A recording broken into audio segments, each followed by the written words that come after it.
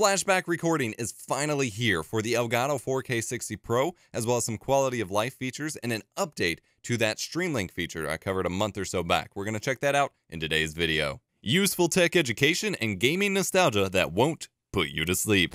Get subscribed and turn on notifications so you won't miss the next guide. I'm EposVox, here to make tech easier and more fun, and today we're taking a look at Elgato's 4K capture utility with the new update version 1.1. In this update, they have added Flashback Recording. They have made the 4K or the Streamlink, which I will show you how to use in a moment, more accessible, and they've made a couple cool quality of life improvements. So we're gonna just kind of jump into it here and check out the new UI.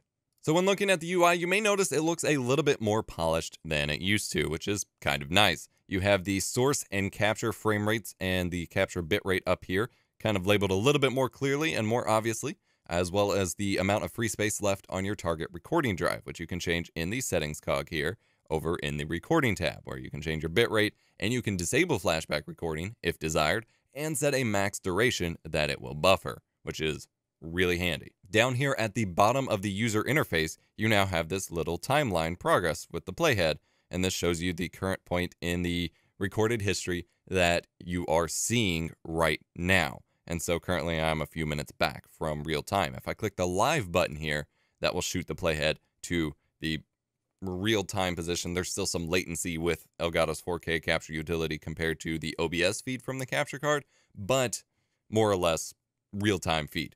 Now you can actually go back in the feed, or even if you are live, and hit the pause button, which will hold you at this point in time to reference or be able to remember to go back and capture at that point, and it will still keep buffering the flashback recording. So now if I hit play, it's going to play from that point forward with that buffer still going, or I can hit live.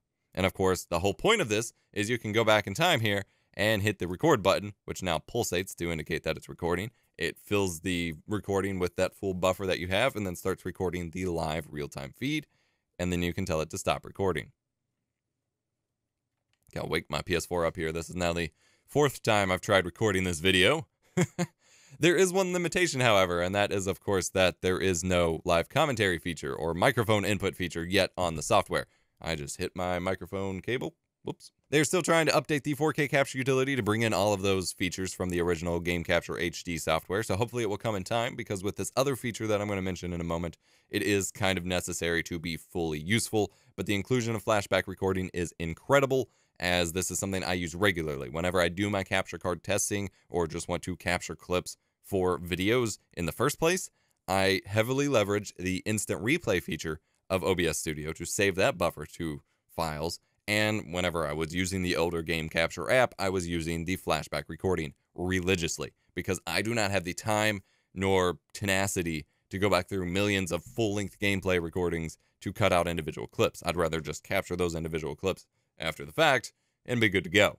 Now, the second major update here, if you go into the settings tab, under the general tab, you now have more direct access to the Streamlink beta. Now, this currently goes to the generic Elgato gaming website for some reason. I went ahead and mentioned that to them.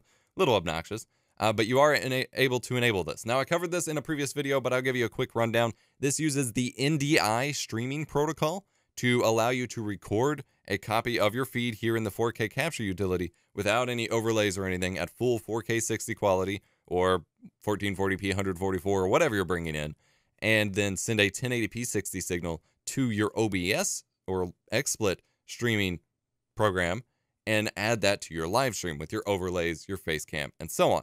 This is really cool. Other than, like I mentioned before, there's still no live commentary, so you won't have any microphone audio for that recording. So you'll either have to sync it up with your live stream audio or just not have the audio and just have the clips. But if you're someone who does want to use a lot of clips for montages or something like that from your live streams, then combining the Streamlink here with the flashback recording, while you're streaming, you can use flashback recording to capture individual clips and so on.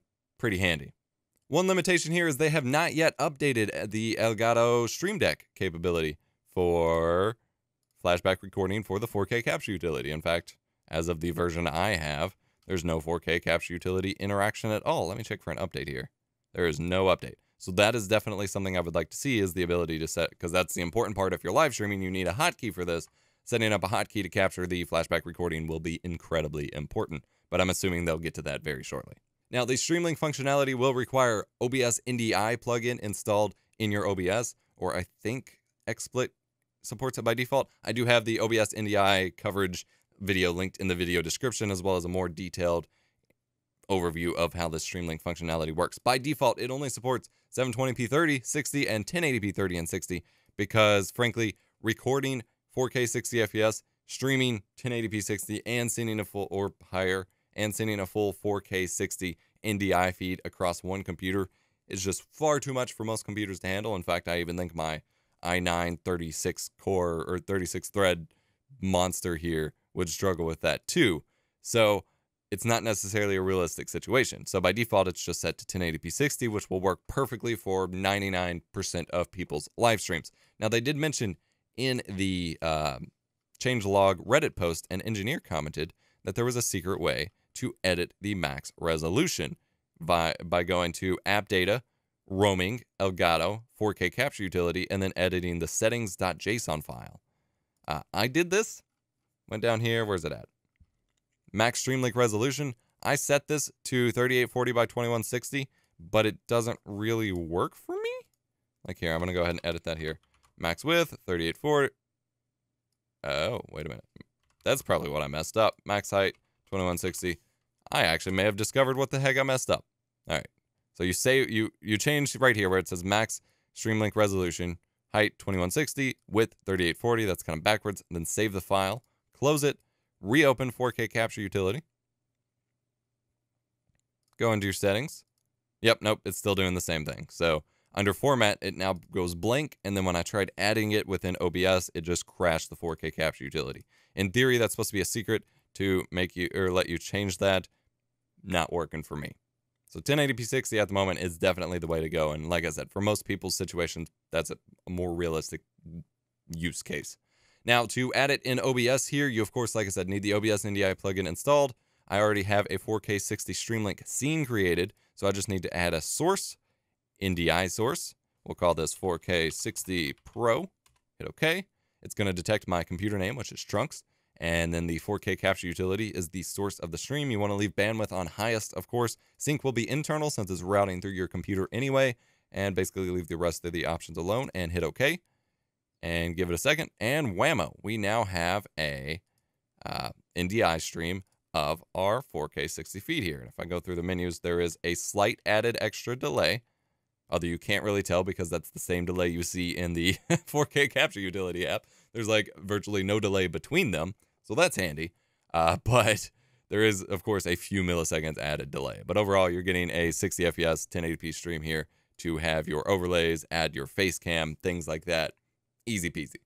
So Elgato still has some work to do in terms of adding more features to this, though. Live commentary feature, interaction with the Stream Deck, things like that. But they are making progress, and this is definitely a great step forward. Just wanted to cover the update here for you guys. It's been a little while since I've covered these capture card software updates. If you have any questions, leave them in the description down below, or in the comment section down below, rather. Or go check out the Reddit post linked in the video description, where you can probably ask the Elgato team directly. Hit the like button if you found this video helpful. Subscribe for more awesome tech tips and content and things. I have a bunch of capture card reviews in the works already, so stay tuned for more of those, including a new video with the 4K 60 Pro that I'm super stoked to share. I'm EposVox, and I will see you in the next one. This video is sponsored by viewers like you. Our videos would not be possible without the generosity of those of you who contribute to one of our fan funding options, be it donor box, Twitch subscriptions, direct contributions via PayPal, or Patreon. To join our inner circle and get behind-the-scenes looks at videos, go to eposvox.com/support to learn more, and join us on Discord at eposvox.com/discord. Thanks.